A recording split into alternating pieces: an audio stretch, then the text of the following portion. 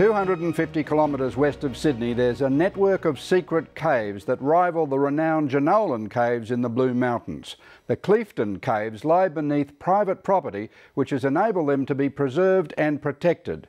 But now the state government is investigating building a dam right above the caves, which, the experts say, will flood and erode the cave network and destroy internationally significant fossil sites.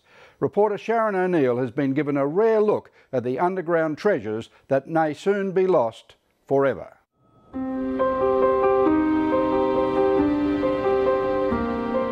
It looks like any other piece of prime grazing land in the central west of New South Wales. But this land holds a secret. I think people are unaware, and to a certain extent that has been deliberate, because the best way to protect the caves is for people not to know about them. More than 100 limestone caves lie underneath this land in the Belubula River Valley, a site the state and federal governments have identified as a possible location for a 90,000 megalitre dam. This site is a magnificent site. It can hold 90 to 100,000 megs with a minimum wall size. It's a really great catch. But for those who know what lies beneath this land, the news that the caves could be lost forever is devastating. Unfortunately, it's a double-edged sword, that because people don't know about them, they can come up with these proposals. Just keep your weight low. Bruce Howlett is president of the Orange Speleological Society.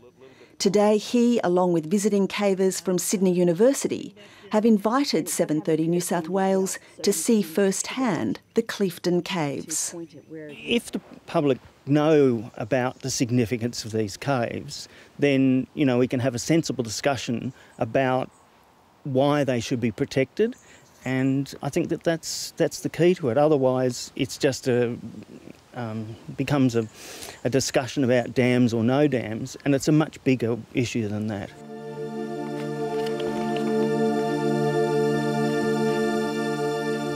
The first recorded discovery of limestone deposits on mainland Australia was made here in the Cliefden Caves more than a century ago. The cave was discovered by a man called Christian Rittmeister in the 1870s. This point is almost as far from the original entrance to the cave as he could have got. So how far does this cave go? I mean, how big is it? How far back does it go? There's probably a couple of kilometres of passage in here when we finish mapping it properly. With the prospect of a dam covering this area, there's now an urgency to document the full extent of the Cliefden Caves. On this trip, CSIRO scientist Robert Zlott has volunteered his time to scan the caves using a handheld laser scanner. The idea here is that the laser scanner, which is the device on the top here, scans sort of in a stripe or a single plane. And by having it on the spring, we're actually sweeping that plane around, and that turns the view into a 3D field of view. Well, I've been caving in the area for nearly 40 years. There's always something new to be seen, and you know, they're just beautiful places to be. So Tina, tell me about this. Is really beautiful. It is. It's a special part of the cave.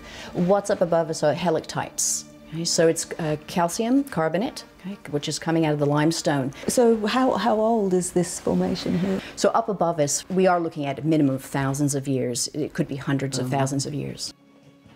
The speleontologists who are studying and preserving this cave system now fear it will be lost forever if the New South Wales government decides to place a dam up above at Needles Gap.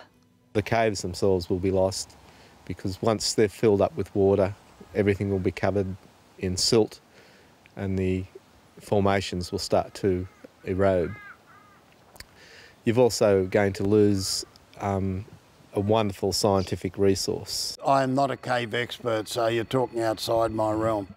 One of the main drivers for the dam is the Federal National Party MP John Cobb. It is high enough to not involve a lot of pumping, to go to the local government areas of Cowra, of Orange, of Blaney, of Cabon, of Grenfell, of Parks. It is magnificently situated. It holds a lot of water. It would give not more irrigation, greater security for irrigation, but more to the point, it would free up other water to allow greater urban development, manufacturing, as I said, manufacturing, mining, which is a big user of water, and there are probably 3 projects in the region which need water. The Needles Gap Dam is one of the most ridiculous water infrastructure projects ever to be considered in New South Wales. This area here underwater. Like John Cobb, Greens MLC Jeremy Buckingham also hails from the Central West. He says the state government's decision to spend millions of dollars on a dam feasibility study is a waste of money. The Central West of New South Wales went through the ringer in the last millennium drought. We had a drought that really impacted on agriculture and regional water supplies. Out of that flowed the Centroc Water Study. That identified all the major water infrastructure projects that we should consider funding. The Needles Gap Dam was not one of those projects. It did not rate a mention. So it's the last thing we should be doing. We should be looking at efficiency, recycled water, stormwater harvesting, efficiency in terms of the mining, those types of things. This is the last project we should be considering, not the first, and certainly not throwing millions of dollars at a project that no one wants and no one's even talked about. It had never been talked about until I talked to State Water. They were fantastic. Central Tablelands Water had a study done which showed that the possibilities of this were very good, that it could hold 90 to 100,000 megs with a quite minimal amount of work being done to erect it, because it's such a great site. It's deep and it's narrow at the mouth.